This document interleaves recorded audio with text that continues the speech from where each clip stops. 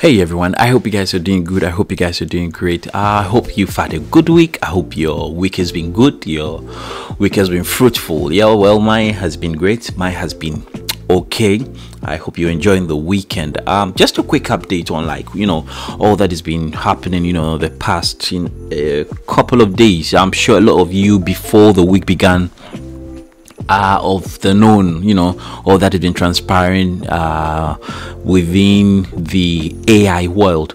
OpenAI sacking, the board of OpenAI sacking the CEO, Sam Altman, and all that has been transpiring since. Okay, the news, it's all over, and this is like really huge news, and a lot more people, I think, aren't following, perhaps because they don't care. It doesn't really matter to them. They don't like, Charlie, it no be part of them daily bread. And so yeah, I can understand. But then, Charlie, all that has been transparent is like really huge. And if you are somebody in the tech space, or you basically work online, like it should matter to you. If your business revolves around the internet, okay, Charlie, these things should matter to you. That's what I think. Yeah.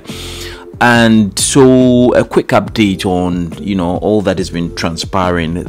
So yeah, Sam Altman has been returned. He's back as CEO of OpenAI. The board is going to be reconstituted, and Microsoft, I know is going to have a seat. Okay, different people are going to come on board the board now.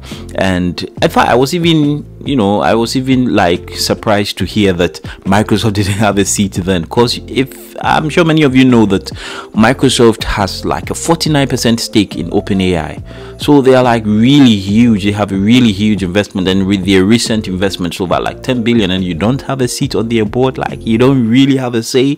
That's like really strange. Okay, so I was really surprised to hear that they didn't have a seat on the board. But going forward, they're going to reconstitute the board, and so we would know exactly what it would be. But that's now. Yeah, I think there's just one or two board member who are just still hanging in there.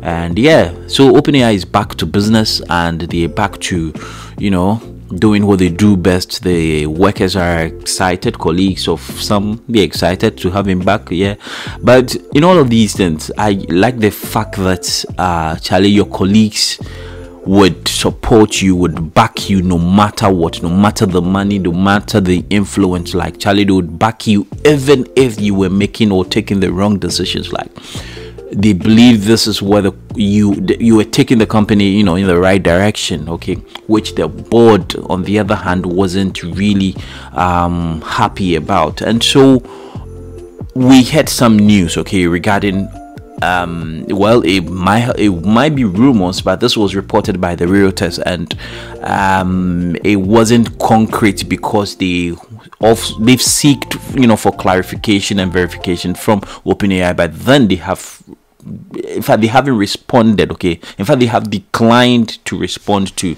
all of those rumors. And if they are declining to respond to the rumors, then you can just tell Charlie, there's some bit of truth, Charlie. There's always some bit of truth in such rumors, okay, as to why all of this whole thing started.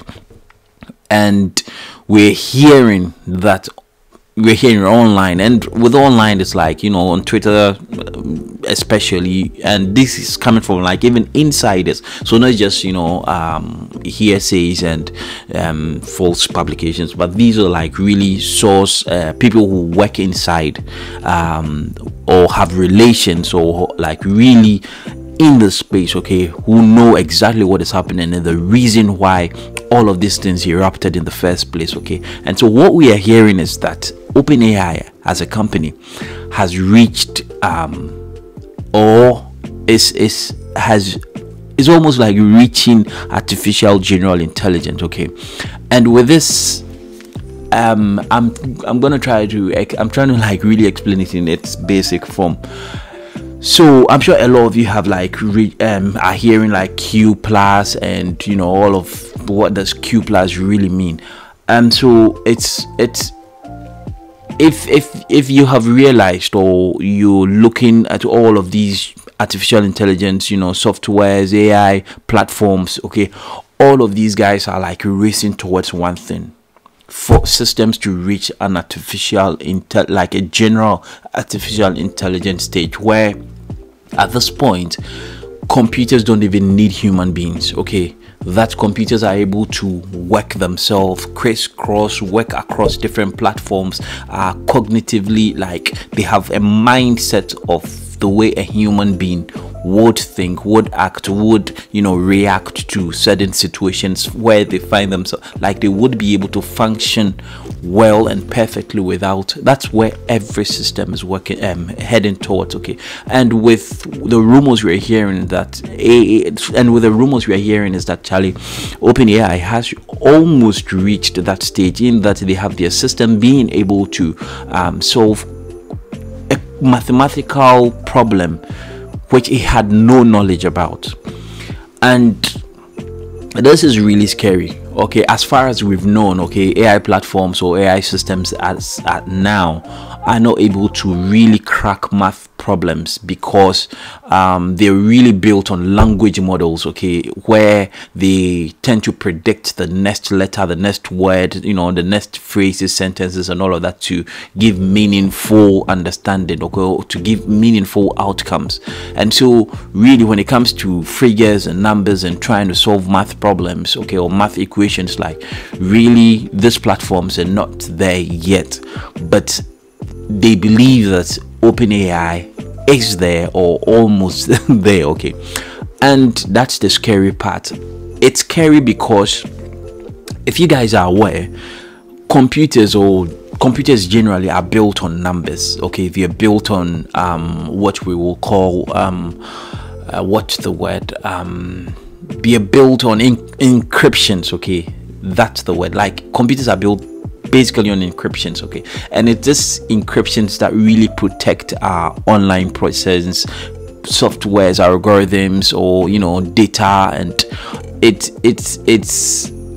just unfortunate that, I mean, just imagine that now at this point AIs are able to crack numbers, you know, solve math problems, solve, like that's the scary part. And like, Charlie, you guys should go back to my earlier videos. I've always said people just should sit back and realize and think through what is happening.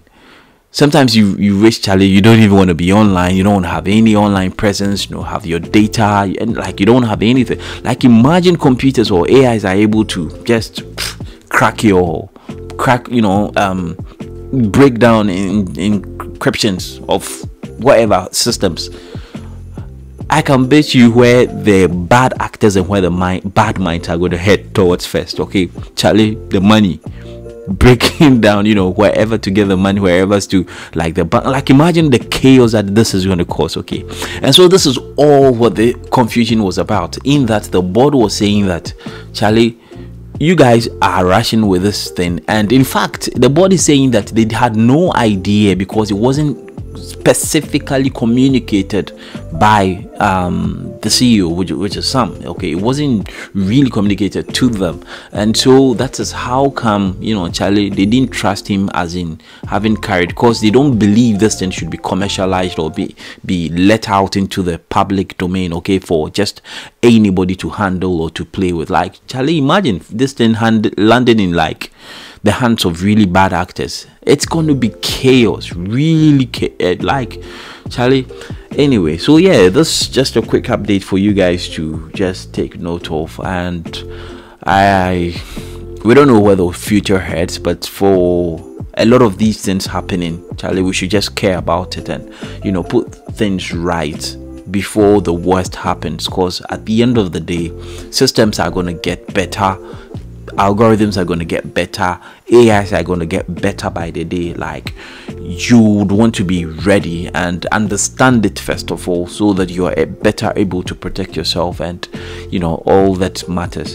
And yeah, I hope to come your way again with you know, another video regarding, you know, all that has been transpiring with AI news and all of that. I hope you enjoyed this one. I will talk to you sometime soon.